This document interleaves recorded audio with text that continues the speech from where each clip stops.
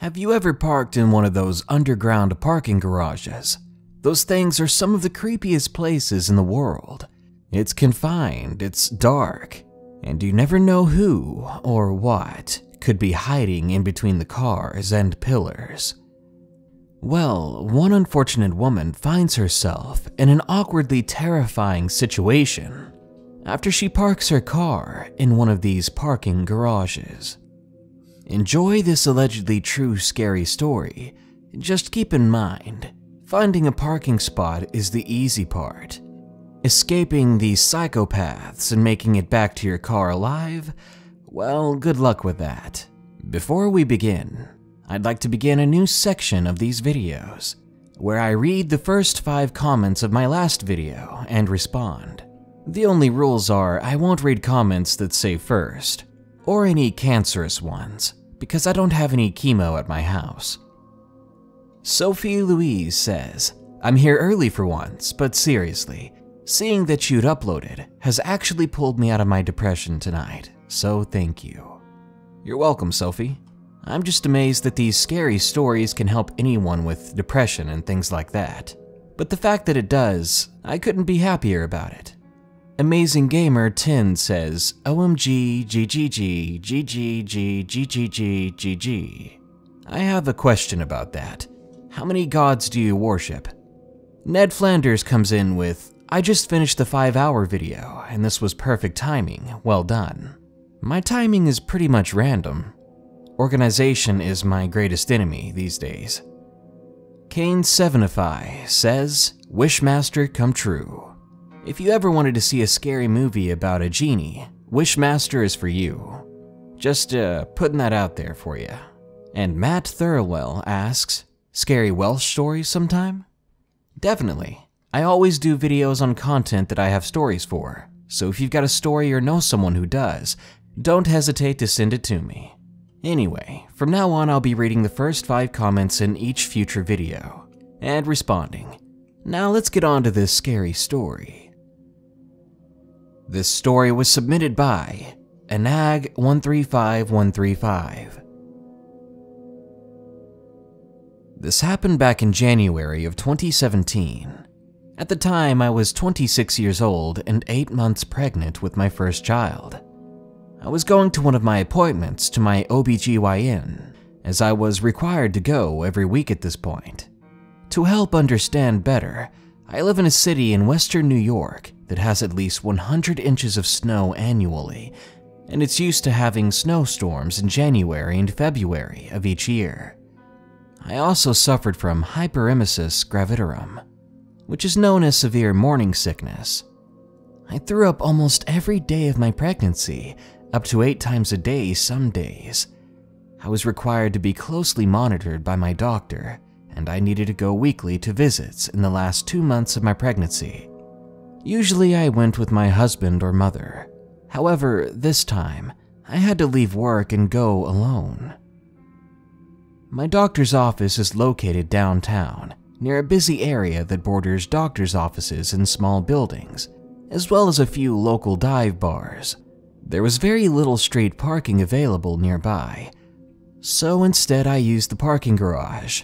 There were 4 floors to it, half underground and half above, and the second floor from the ground has a bridge that connects the parking garage to the building where multiple doctors' offices were located.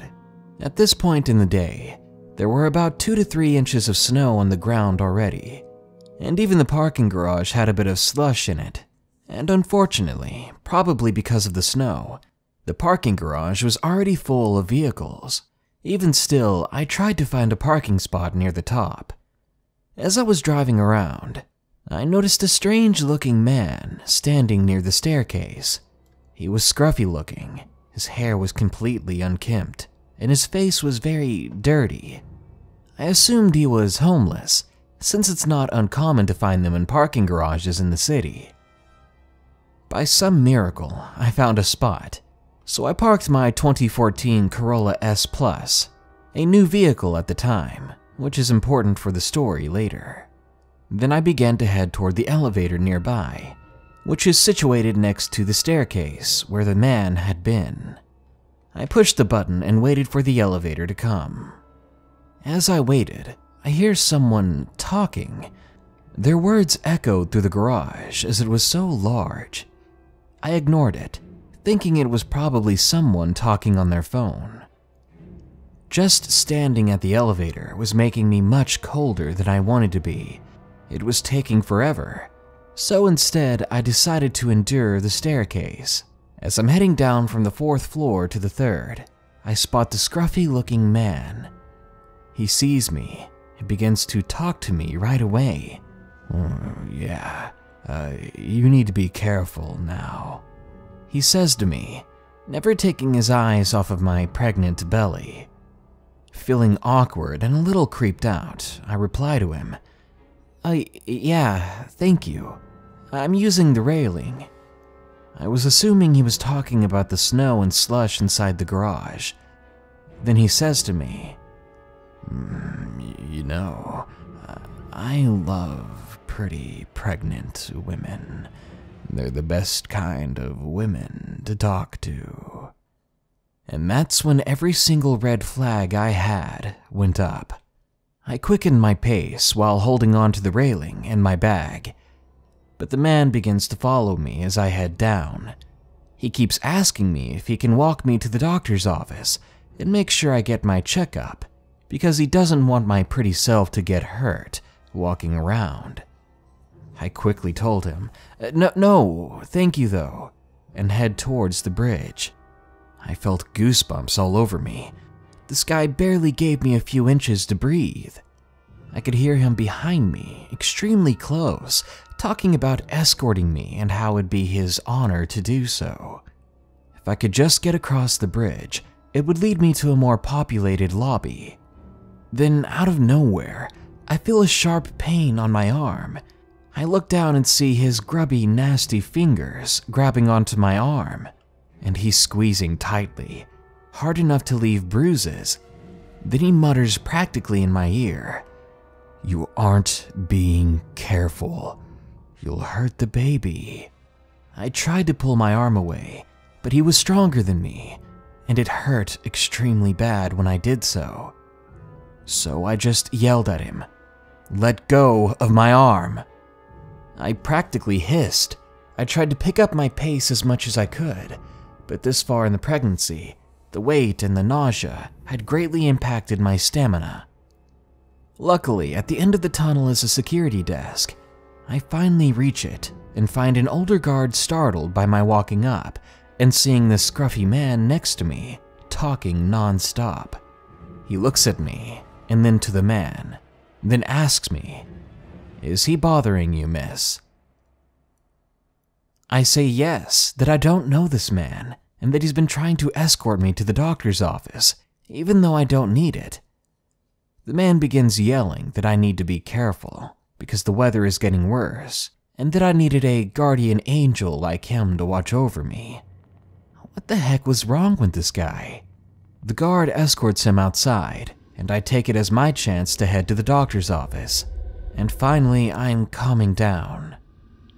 I've been here regularly the past few months. I get to my OBGYN, finish up my hour-long appointment, and nervously head back out to the garage. It had started snowing again, and many of the offices were shutting down since the lunch hour had arrived. Before I cross the bridge, I check in at the lobby, and I don't see the security guard. I decided that I didn't have to have someone walk with me, because I'm an independent pregnant woman with a sailor's mouth. But honestly, I wish he was there to escort me. I cross the bridge and I'm back in the garage. I'm alone in the garage so far. I walk over to the elevator, press the button and begin to wait. I was not about to go up the stairs this time. As usual, the elevator is slower than molasses. I swear it doesn't even work half the time. I'm waiting there, scrolling through my phone to pass the time, when I began to hear the talking again, the same random mumbling echoing through the garage that I'd heard earlier. I hesitantly look to my right, and coming around the corner, about 50 feet away, is the scruffy man. He was hidden in a corner on the second floor where an SUV was parked. I couldn't have seen him coming out of the bridge, but I'd imagine he probably had a decent view looking through the vehicle windows to see me waiting at the elevator. I felt like prey. At this point, he's walking at a much faster pace, so I decided to forget the elevator. There's no time. I had to go up the stairs.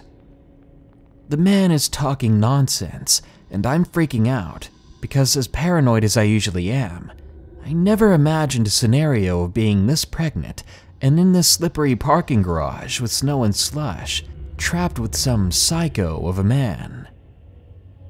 I reach the third floor to glance back, and I see he has started up the stairs. Quickly, I continue up to the fourth floor. I reach the top and see my car in the distance. I'm about 15 feet away from my car when he makes the landing and starts to jog towards me. I move faster than I thought physically possible in that state. As I said before, my car is new, meaning it has remote keyless entry and push-button start. This vehicle specifically has it designed so that if I have my keys in my purse, I can put my hand on the driver's side door handle and that door will unlock, only that door. No need to pull my keys out at all. But if I did that to the passenger side door, all the doors would unlock. So I get to my car as fast as possible, and I have to circle around even quicker to the driver's side. I make it, and I slam the door close and lock everything just to be sure. This man slams himself up against the passenger side door closest to him. He's banging at the window, screaming something that I can no longer hear, but I'm sure that it didn't even make sense in the first place, and I can hear him yanking at the door, trying to pull it open. I turn on my car and shift it into reverse. I yell at him to leave me alone. With the slush in the garage, there isn't much traction, so my car is barely moving along the unplowed garage. He's moving with the vehicle, continuing his rants and hitting my window. I start to move out to the fourth floor down to the third, and able to get more traction. There's only one exit, and even though I don't have to pay for parking, I do have to submit a ticket into a machine to be able to exit the ramp. As I approach the exit, I no longer see the man, and there's no cars waiting ahead of me, so I pull up, put in my ticket, and take off, putting plenty of distance between me and that psycho in the parking garage. I had to go back 3 more times before my son was born in February, but I went with someone each time after that, and I always refused to park in the garage again. I never encountered anyone else in my trips, but it still leaves a fear of parking garages deep inside of me. I'd rather have to walk further and find street parking than ever go back in that garage. So, to the creepy parking garage guy, let's never meet again.